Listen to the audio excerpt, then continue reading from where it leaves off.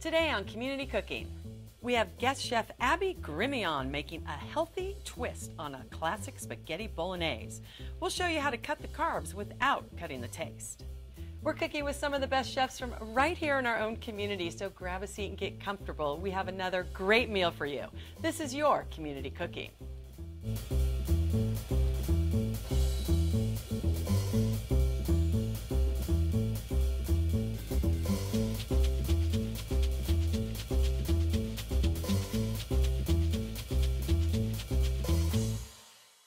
Hi, and welcome to Community Cooking. I'm your host, Maria Prekeges, and I am excited to have guest chef and my friend Abby Grimion in the studio. Welcome. Thanks for having me. Well, and you're part of the CitiCABLE family. I sure am. I host Common Sense. I love it. You also love to cook. That I do. Which, today I love your recipe because I love my carbohydrates, but I try to pick and choose. So I don't like too big carbs in a meal. So today we're tackling my fear. Yes. So I love spaghetti squash. The thing about spaghetti squash that everybody gets wrong is that they're like, how do I open this? And like they go outside and like throw it over their head down on the concrete, halt smash. No, it's not. You can do that, but you know, it's a little fun to do that. But there's an easier way to do it and, you know, not make a mess. Perfect. So, well, spaghetti bolognese, it's really simple. Tell me about the ingredients first. So, you know, in that kind of keeping with the low carb, we use the meat of the spaghetti squash as our spaghetti base. We make a homemade marinara, and we also brown up a protein, and we put that all together, and then you have this really savory meal that is low on carbs but really big on taste. And then some other veggies as well, which is great. Yes, absolutely. Carrots, red bell peppers. So when we make the sauce, we use about 5 pounds of of tomatoes that you can get from our Torrance farmers market. That I usually, when I do, I have to go ahead and boil them and then peel the skin off of them. If you don't have time to do that, it's always great to just grab it where it's already peeled in the can. So, and I love to use Roma tomatoes because I feel like those are always the best for sauces. They always just taste so good, and it doesn't have that mealy texture like some of the larger tomatoes do. So I use the tomato base. I like bell pepper. Some people really like a sweet sauce. I like my sauces a little bit more savory. So if you like the sweet, you can do the carrots like we have here, but then I also like to do a bell pepper instead. And then of course, onions. Onions are one of the big bases of a lot of sauces that we do all the time. So, and then your lovely herbs. Yes, I always try to use fresh herbs because I think, you know, it's like, sure, if you're on a budget or if you just don't have it in the kitchen, using the dried herbs is great. But if you have it fresh, and especially like if it's in the garden, yeah, just grab some and use it. So. I love it. I love it. So let's tackle my fear of the spaghetti squash and cutting into it. All right, let's do it. So. We're not going to throw it on the ground today. We will not. Darn, that would have been fun. That would have been fun, but we are not going to do a Hulk smash.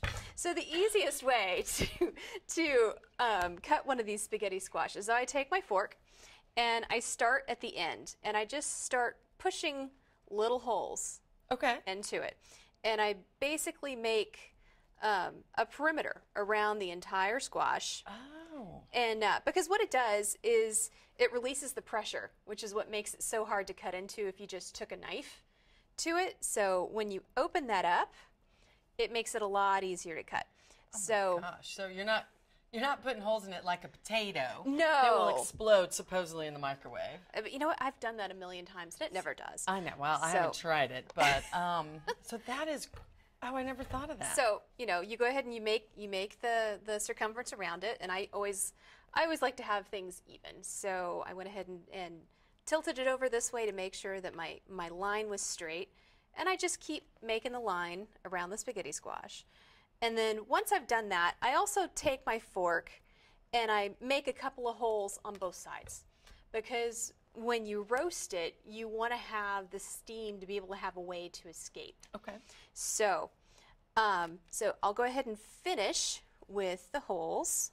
That's like the biggest tip ever right there. It really is. It's super easy to do. It's super clean. You know, you just grab your regular fork. You know, you don't have to have any fancy tools. And, you know. That's good, because my kitchen is not so equipped. don't believe that for a second. I know. I've been cooking more, which is good, and using a ton of these recipes, and of course getting all the beautiful fresh ingredients from the farmers market. So it's very fun. Yeah, I love our farmers market. They have such a great variety of everything. You can get plants, you can get food, you can get the organic grass-fed beef. You can get everything. A little bit of everything. Love it. So we've made holes all around the spaghetti squash. Then I take my knife and I just go ahead and make a cut into it. Whee! All right. You're like me. Comes equipped with sound effects. Yes. So we're going to crack this open. Look at that. And look at that. Beautiful. Then I just use my hands and scoop out all the seeds. And the reason why they call it spaghetti squash is if you look here, the meat looks like spaghetti. Look at that, yeah. I love it. It has the best taste. It's not really overpowering. No, and like I said, I love it when other people make it for me, like you are today. Yes. But now I think the big thing is making a little pattern almost, if you will, with the fork and making it easier. And I really love if it doesn't go one way, go the other way, and it was much simpler. Yeah, absolutely. Well, and the trick is like if you care to roast the seeds and have a nice tasty treat later, you can. But if not, you can just go ahead and discard it. And then what you would do with this now? Do you do it in the oven, the microwave, or you can do either? Now most people use the oven, but especially in the summer here, it gets hot. So what I like to do is I like to cook it in the microwave, and you can roast it in the microwave, and it's super fast, and it just cooks up the same way. Well, and we put one in the microwave with, and I'm going to grab it, with a little bit of water in it. That's right. So you take your glass dish, you fill it up halfway, you put your squash face down into the dish, and cook it for 15 minutes on high. So then let's take a look at this. Wow. Super tender. Beautiful. So then all you have to do is just let it cool. Let it cool. Like we did. And then just, grab your fork and just scoop it out. Look at that. Oh, it's like spaghetti. It is. But it's so much better for you. It's healthy spaghetti. It is stealthy healthy. I've made these for my friends' kids who don't like to eat healthy food, and they love it. So look at that. It's fantastic. And you get a lot out of it. You really do. And here's the thing. When you cook it in the microwave like that, you actually get more out of it, out of the meat out of it, than you would in the oven. Because it's still kind of hard when you pull it out of the oven. So you get to kind of stretch it a little bit farther when you cook it in the microwave. Like that. And it's faster. In 15 minutes. 15 minutes. So easy. So a little bit of water, probably about a ½ inch, straight down, microwave 15 minutes. That's right. And again, let it cool a little. Let it cool, and then you can scoop out the meat. Here, I'll get the very last bit while you heat up our pan for meat next. Oh, I'm dying to just scoop it up and eat it. It's so good. Squash is, the vitamins in it are awesome. Squash is amazing. Okay. So we have a spaghetti squash, that is, hence the name, because it looks just like spaghetti. It sure does. Okay. So, and then we have some lean ground meat. And take your lean ground meat. I always like to use the 93.7 ground meat, the organic grass-fed kind. Put it in my pan and just break it up a little bit, and then salt and pepper to taste. So, what should we have? So, just throw in salt, a little pepper. Actually, this salt is for our sauce that we're going to make in just a minute. So I'm going to grab some of this. That's kind of a fun salt flake. It really is a Mediterranean salt flake. You can get this at any kind of specialty store. So and it's pretty. It's very pretty. So I'm going to just toss So if it's the 97.3, do you put any oil in the pan, or you just let the little bit of fat? I just let the little bit of fat cook itself. So just season that, throw some pepper in there. And I have to say, I'm addicted to fresh ground pepper now. I think it's the only way you can go. I love fresh ground pepper. So good. So we'll let our pan heat up, and then we're just going to go ahead and brown our meat. And you could even, we could be doing the spaghetti squash while we're browning to save on time, because I like simple, and this is simple. Super simple. And colorful and healthy. Exactly. Who knew? So we're going to let that heat up, and then we can start working on the sauce if you want. Well, and I have to say, I meant to say earlier, the spaghetti sauce homemade from marinara, I didn't realize how much sugar. I mean, you can buy it or there are a lot of good spaghetti sauces out there. But making it from scratch, which I've actually done lately, it's so much healthier because you don't have the added sugar. Exactly. I'm kind of a freak about what goes into my food. I like to control what goes into my body, so I make a lot of my own food. And I love that this sauce recipe is so easy. It makes a ton of sauce. Yeah. You can keep it fresh. It stays fresh in the fridge for about 2 weeks, or you can can it, or you can freeze it. Freezing it's great. That's easy. It's amazing, especially when it's a cool day. Make a bunch of this sauce, put it in the freezer, keep it for whenever the days get hotter, and then you don't have to heat up the house when you're cooking dinner. Yeah. It's easy. That's one of my problems with no air conditioning. Honey, I like to cook, but it gets a little warm. I get it. And again, you used Roma tomatoes, you boiled them, peeled them. Yes. So they are boiled and the skins are peeled. And so then we go ahead and we take those tomatoes and the onions, the bell pepper, and a little bit of salt and some olive oil, and we go ahead and throw that in the pan along with our fresh herbs, and we stew it down for about 2.5 hours. Okay. All right, well, we're going to let the hamburger, the lean ground beef, brown. We're going to take a quick break. Don't go anywhere. When we come back, we're going to do the sauce and your twist on yummy, healthy garlic bread. Don't go anywhere. You're watching Community Cooking. Alexa, how do you tell if asparagus is still good? If it's not moldy or slimy, it's okay to eat. Enable the new skill from Save the Food on your Amazon Alexa and help fight food waste. Hi, and welcome back to Community Cooking. If you're just joining us, we are taking a spin on spaghetti bolognese without the carbohydrates. Miss Abby, so happy you're here. Yeah, it's good to be here. So, hamburger, yes, done. Our hamburger is brown. I'm like, that's done. I'm going off my checklist. Now let's go to the sauce with your fresh tomato sauce. That's right. So we're going to start with a generous pouring of some olive oil. Oh, we love that. And to start out with our base, then after that we're going to add our tomato. So you do olive oil, tomato, and then we cook the onions in that. Yes. As you said earlier, it will take a couple hours. It will. To cook it so all. I'm going to carefully pour this in and not splash. That's okay. We don't have to clean that. Perfect. Ha ha ha. Okay. So then I'm going to throw in. What I like about this sauce recipe is literally you just throw everything in. It's so easy. You just throw it in and you pretty much forget about it. A lot of chopped Stir it. onions. Tons of chopped onions. My favorite, the bell pepper. Or you could use carrots. Or but carrots I'm going with what you like. So that's good. I like a little bit more savory than sweet. Okay. If you're one of the ones who likes a sweet sauce, the other thing you can add to this is some honey. Oh. Yeah, so that way we're staying away from sugar. We're keeping everything all natural. And I'm giggling because look at that mound of garlic. Gosh, Yes, I love it. we have to have the garlic. It's not a red sauce without garlic.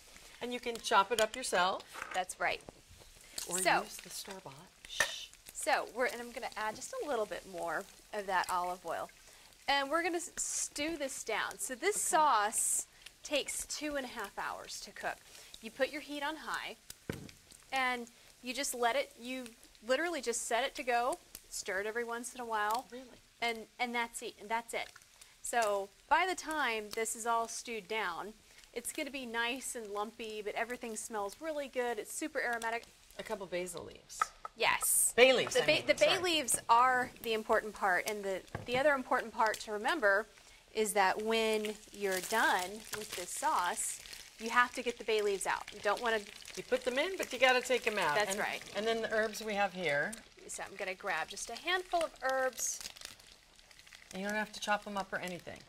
I usually like to because I little feel bit? like when you chop it up, you release all those oils, which is what really makes it taste great. So I'm going to take some of that. Oh my gosh, I can smell those. They're I awesome. love the smell of fresh herbs.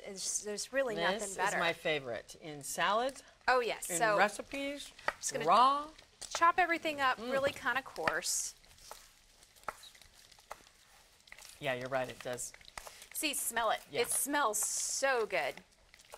And so easy. I love that you throw it in the pot and you just let it go. That's right. So maybe one more time. Gosh, it's just, I it wish smells so everybody good. at home could smell just how good I always say this smells. smell-o-vision. One day it will be here. You just Smell-o-vision. wait. I can't wait. Can't wait for smell-o-vision. So we throw everything into the pot and we let it cook down for 2.5 hours. I'm going to turn And this the off. beauty of television is you brought one. Now, first off, let me back up. You cook this for 2.5 hours. When do you add the hamburger? Or the ground beef? We do the ground beef towards the end when we're Okay. about to plate it. So let this cool down. Okay. And then we go ahead and make everything for our sauce. Now, I've already made the sauce, and I put it on my handy Vitamix. As you can see, everything's really lumpy in here, but it's because it's stewed down for about 2.5 hours. So then I just go ahead and blend it. Woohoo! Look at how nice that consistency is. Well, and it was lumpy because you used your own tomatoes and the aromas and all of that. That looks like what you get in a restaurant. This is better than what you get in a restaurant yeah. because you controlled everything that went in it. It's all sugar. organic. I love it. No sugar, all the good stuff, none of the bad stuff. So you blend it down and then you add the hamburger at the very end when we plate it. When we plate it, we're going to go ahead and get our spaghetti squash. Then we're going to spoon out some of the sauce, throw the hamburger in it, and then we're done. Oh, I love it. All right, well, we're not quite done because I always like to pick and choose my carbs. Instead of having two, I said earlier at dinner, I would rather have this and some beautiful bread. And we have all the ingredients here for your healthy garlic bread. Tell me about the ingredients we need. Now, for my healthy garlic bread, I actually made this loaf of bread, and we're going to feature the recipe for this loaf of bread I love it. on one of our upcoming episodes. So I have my homemade bread here, Okay. and this is the finished product. Okay, how do you get that? Because I could just scoop it out. It really is something you could scoop out. So this is going to be our garlic mash. So what I do is I take my heads of garlic. I'm going to I'm you just hold going to on to covet that the for a bread minute. for a moment. And I go ahead and just cut off the top. Okay. And then I peel back all the skin. I want the head of the garlic exposed because I'm going to put it in a pan and roast it. But I'm also going to season it at the same time. What I love about when I roast these pods of garlic is that sometimes the actual pod will pop up out of it, and then you can just pick it up and just eat it. It's so good. Growing It's up, good for you. oh, it's so good. You have to make sure everyone at the party, though, eats it. Yes, yes. There's no shame in having garlic breath when you eat this because it's so good and good for you. It's unapologetic garlic bread. So we're going to take the garlic pods, as I like to call them. Yes. And then do you do olive oil? What do you put on top? Yeah, so I'm going to go ahead and grab a pan and take my garlic pods and throw it in here. Just cut that one more time to make sure that gets, there we go. Oh, I love it. Yeah, so we're going to cut this, peel that away. So then we're going to put it in our pan, grab some more extra virgin olive oil. I always like to douse it really nicely. Okay. And then I take some pink Himalayan sea salt, dust it on top. And then I like to use, if you don't have the fresh, you can just use your savory spice that, you would normally have. Well, we're going to put this in the oven. Should I start cutting? Yeah, let's go ahead and cut that bread. Fancy-dancy bread knife for me. Yes, I sure do. She knows my cutting skills.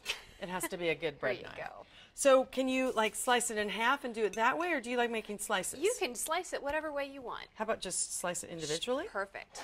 So do we toast this first and then add, as I call it, the garlic marmalade, but it's not. Whatever you prefer. If you want to Okay. toast it, then it's fantastic toasted. If you want to have it plain, it's okay too. So I like toasting. So we're going to cut it like this and then put it on a cookie sheet, cake pan, yes. to toast it.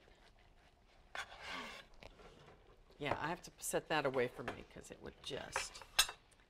So here you go. Are these too thick, too thin? No, it's whatever perfect. you prefer. I like no, if we're gonna have carbs, let's have 'em. carbs. So. And we just put them in.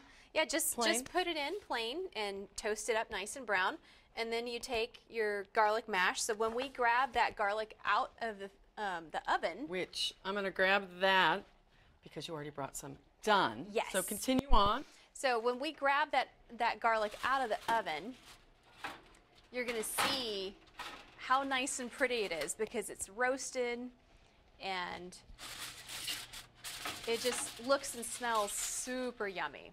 Look at that. Wow, that is perfect. Oh, I'll swap you.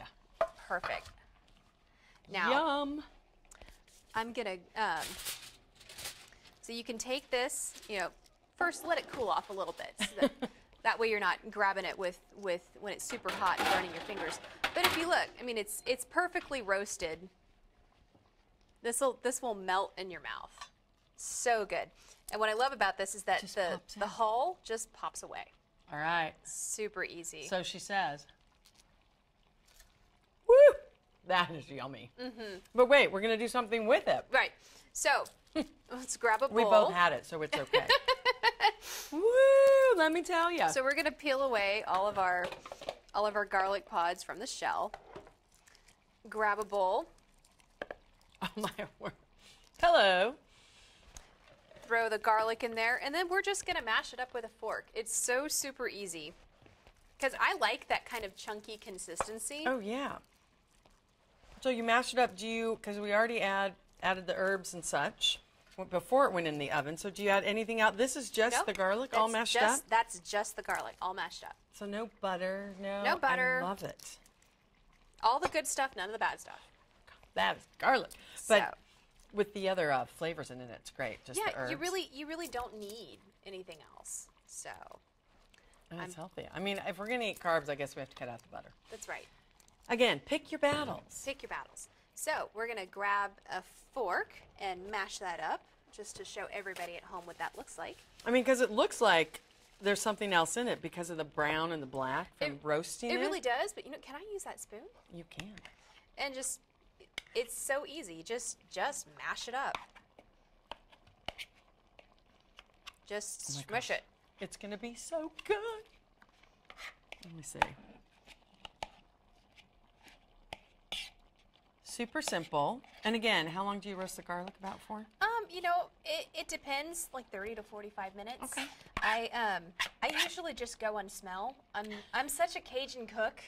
I tend to just go by like the way it's smelling and the way that it's cooking, and then I'm like, oh, it's just right, or oh, I need to pull that out now because it's been in a little bit too long. So you get the idea. Yeah. And this is how it turns out. And you could put it straight on bread that's just Straight not on the bread. toasted, or toasted bread. We're toasting it Absolutely. a little bit in the oven, and just spread it on. Yeah, that's it. That is my gosh. all. That's all it is. I mean, So- so many helpful tips. And again, spaghetti squash, healthy, no carbs, garlic. We're going to put all of this together when we get back. And of course, go to my favorite part, the tasting. Don't go anywhere. We'll be right back. You're watching Community Cooking.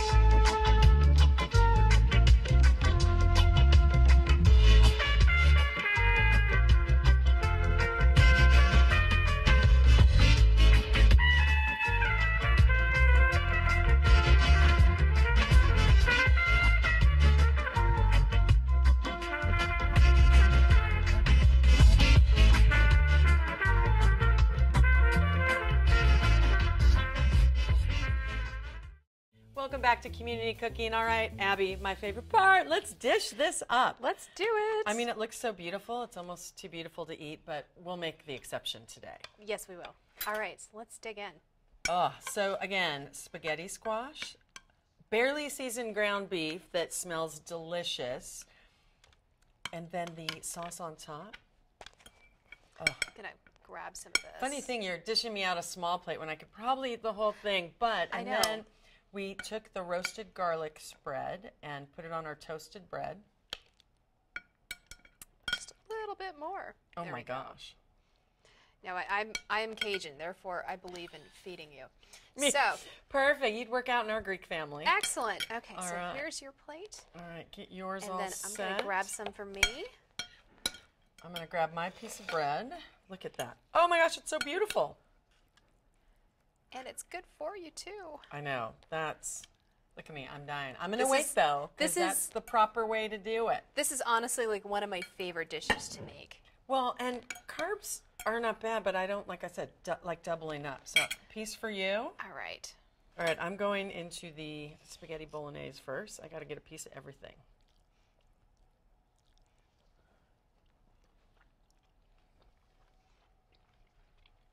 Okay, the teeny bit of seasoning you put in the ground beef comes out. Spaghetti squash, who needs spaghetti? And all the flavors of the sauce, you can tell they were cooking for a couple hours. Oh yeah, All right. it's so good. Okay, All right, I'm going now for the garlic bread. Oh, dip a little in my sauce. Okay, one word. Yum, all caps. Yeah.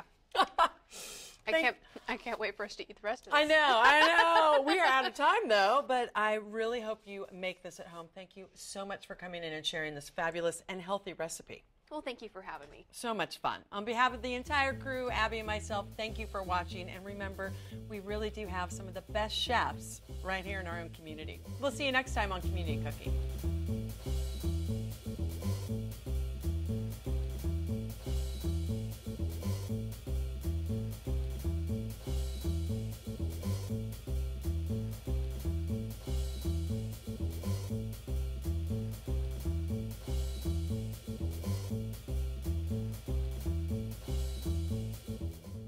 If you'd like a copy of the recipes seen on this show, send us a self-addressed stamped envelope to the Office of Cable and Community Relations. That's 3350 Civic Center Drive, Suite 200, in Torrance, California, 90503. Be sure to note the show number displayed on the screen. And don't forget, you can find all the fresh ingredients used on today's show at the Farmers Market. Visit the one here in Torrance at Wilson Park. That's located at 2200 Crenshaw Boulevard. They're open every Tuesday and Saturday from 8 a.m. until 1 p.m., rain or shine. And if you'd like to be a guest on our show, email us at communitycooking@torranceca.gov and check us out online at youtube.com/TorranceCityCable and like us on Facebook at Community Cooking TV.